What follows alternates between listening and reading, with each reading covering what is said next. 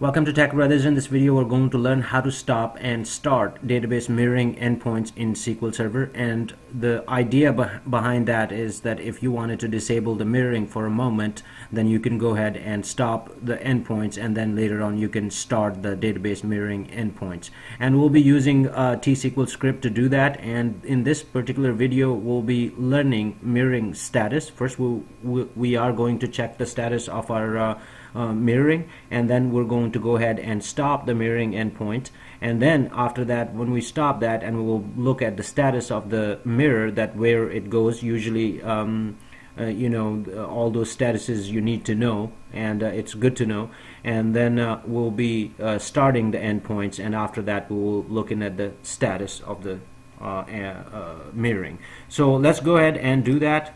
This is my SQL Server. This is my principal server, and I have a database. As you can see, let me refresh the databases, and right here is the database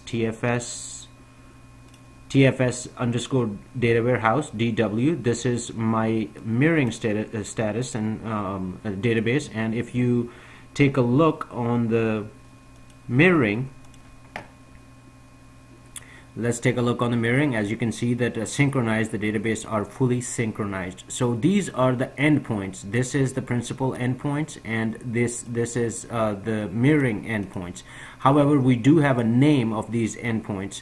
These endpoints, this is the address of these endpoints, and we're going to go ahead and look at the endpoints. If you wanted to look at the endpoints, you need to go to SQL Server Objects and go to the endpoints and go to the mirroring. This is database mirroring. If you have created any endpoints, my endpoint name is mirroring, so this is my endpoint. And if you go look at the mirror server and go to the server objects and go to the endpoint, you will see the endpoint right there in database mirroring as well. This is mirroring right here. So what we're going to do is go ahead and first stop the endpoint. As you can see right now, the status of the databases, which I showed you right here, is synchronized. So when we stop the endpoint, we wanted to look at that what happened to the status of the mirroring database. So we're going to go ahead, and this is the script that we're going to use. So let's go ahead and stop the endpoint. So you alter endpoint. This is the endpoint name, as you saw in endpoints mirroring. So you're going to go ahead and execute this.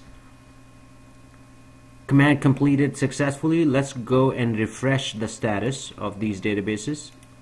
This database, it says principal disconnected, so that's good. That means that it's the endpoint is stopped. There is no replication, or there's no data movement happening between these two. So let's refresh, and it says disconnected and in recovery. So what we're going to do is now start the endpoint, and we will look at the status of the mirroring database. Let's go ahead and start, and it command completed successfully. Let's go back to our database,